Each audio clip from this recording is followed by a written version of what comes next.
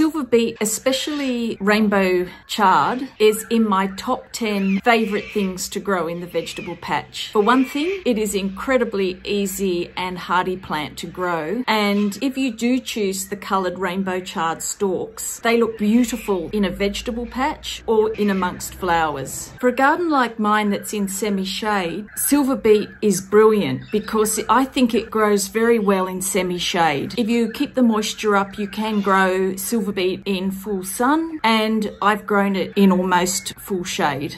So it's also very light tolerant. I tend to plant seedlings in and around the garden where I have space.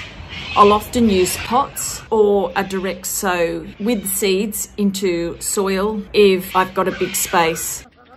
I've moved the chickens to the back of my house, and round the front I've got a bit of open space. Last year I planted a whole lot of grass in there, and it just didn't get time to get established, and when I moved the chickens back in, they managed to eat the grass in a few weeks. So what I'm hoping to do this time is I'm planting a whole lot of older seeds that I have. If you're gardening from seeds, you often end up with buckets of half packets everywhere. And so I have planted all my old half packets of seeds, things that are suitable for planting in autumn, but also many of these are suitable for planting all year round. So I just spread them around. I had to break up the soil. As you can see, the soil is very hard and compacted, and that's from just a lot of traffic of chickens all day, every day, scratching and walking on it. And it looks dry, and it's dry because there's a very big tree that's sucking all the juice out of the soil. And so there will be some hand watering on my part to keep it moist. Silver beet likes a nice moist soil, so when you're maintaining your silver beet, just keep it well watered. Well, at first this space was just going to be green manure with edibles that the chickens could eat later on when it got bigger. But then as the seedlings started to come up, I did get very excited. I'm looking forward to harvesting some of this for myself as well.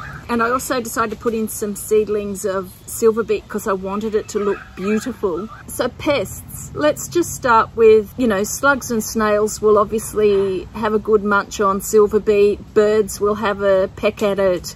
And also rats and other little creatures crawling around in the night will have a munch. I do protect silver beet with glass jars when they're young, and I find once they're at a decent height, they're self-sufficient. It's best to succession plant silver beet by seed. You can buy silver beet seedlings quite readily, and that's fine too, but for somebody like me who gets through a lot because I'm also cooking a lot with it and sharing it with chickens, I tend to use my own seeds, and I succession plant about every 4 weeks. But if you put seeds with a bit of soil into a seed tray, you will have in a couple of weeks the seedlings that you are paying a lot more for. So it's very cost-effective plant. Each seed is usually pretty high germination factor. For cool climates where you get a fair bit of frost in winter and spring mornings, it's best to propagate the seeds indoors and get them to about 7 centimetres and then bring them out. That crucial young seedling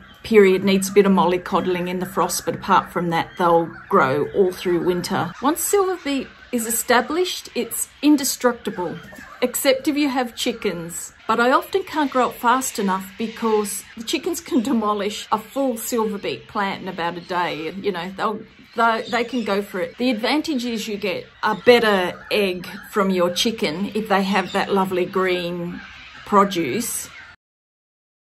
Fertiliser, well, for me, because I tend to rotate my plants and I've got chickens, a little bit of well-composted chook poo is great for preparing the bed for silver beet. Seaweed and worm juice is very nice if you need to boost it up.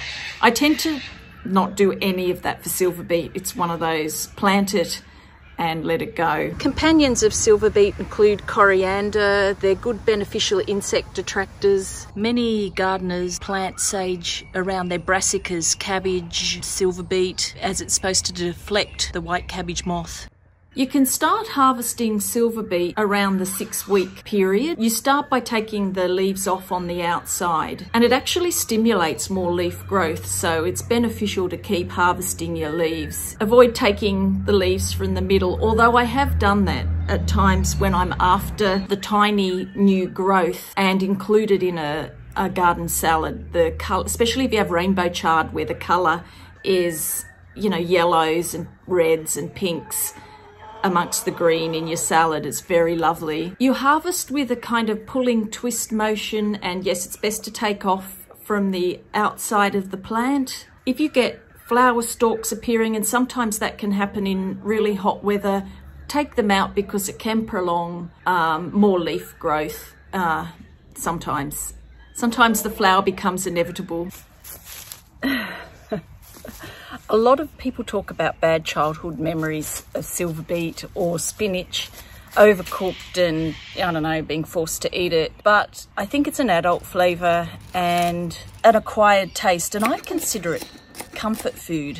A Friday evening when you're at home, stir-fried with some onion and garlic and a bit of chilli and rice, or accompanying a roast lamb and potatoes, that kind of combination. But I also make a delicious silverbeet soup, which is very green and very healthy, and it's lovely. So it involves a couple of potatoes, some onion and garlic, about 250 grams of silverbeet, about 400 grams of water, and in that some stock. And you mince the onion and garlic together, and I don't even fry it. I then just cut the potatoes up and cook it in about boil it up in 100 grams of the stock. Add the silverbeet for another 5 minutes of cooking at the end. I use a Thermomix. You whiz it so that it becomes smooth, and add the parmesan and cream at the end. The cream is optional. You can add 100 grams of cream, and it's delicious. It's a very healthy soup.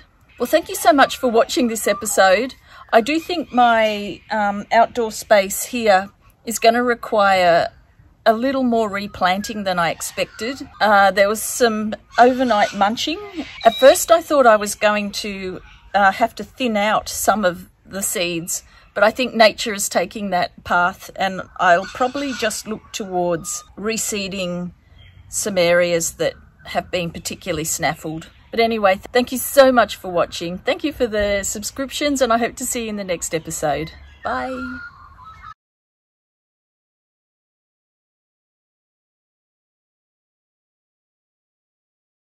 Cicadas.